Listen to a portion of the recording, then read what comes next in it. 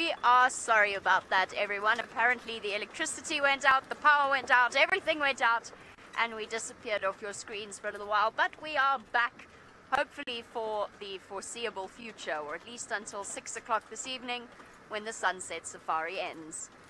I don't know how much of the earlier bit you saw, actually. So, a reintroduction, I guess. My name is Jamie. This afternoon, Dave is on camera with me, and what I was trying to say was we're driving straight into that storm. In fact, so much so that our rain covers eagerly were anticipating it and fell down. But it's okay. We're all back to fully functional once again and on our way towards the Angama Pride. So for those of you that missed...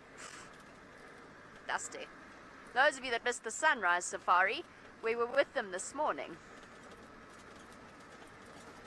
Dorian, I can't remember what the average rainfall is in the Mara. I know that it's much higher. That's my own fault. I know that it's much higher than it is in the sands. I would guess somewhere around between 800 to 1,000 mils per year. Possibly, potentially even more. But you're looking at a region of about double what we get in the sands. So lots and lots of rain. And even though we say that the rainy season has ended, it still continues to rain throughout the year. Then of course there's the rains in November, and then back to the rainy season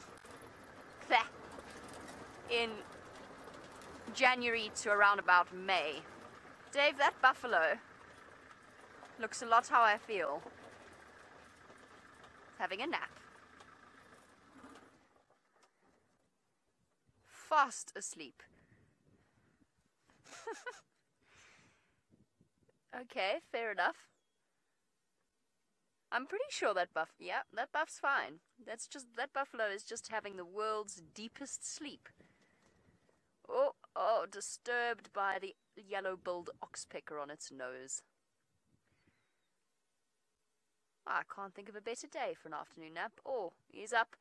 I wonder if he's got that feeling that, you know that feeling that you get after a long afternoon snooze? Where you actually don't quite know what your own name is? I wonder if he feels like that. When you wake up and you think, I could really use a snack round about now. That is exactly what that buffalo is feeling. Good morning. Yes, there's a storm coming. And there's an oxpecker on your nose. Who hasn't woken up from a deep sleep with an oxpecker on their nose? Happens to all of us every now and again. Oh, another ominous rumble of thunder. Lots of zebra in front of us. I was hoping that the eland herd would be out and about, but it doesn't seem that they... Unless... Dave, what is that with those zebra? You know, those zebra. The ones with the stripes? The ones sort of straight in front of me. Do I see an eland? I do! I do see an eland. There's a beautiful herd that lives around here. And sometimes on our way back up the mountain, on our way towards the gate, we bump into them and I'm reminded just what gorgeous antelope they actually are. And then, if you look closely, you might see some peeping toms looking at us over the ridge. Oh, wow. It's even more rain than I thought while we watch the approaching rainstorm. 1,400 millimeters. Which equates to, sorry, what was that in inches, Beckles?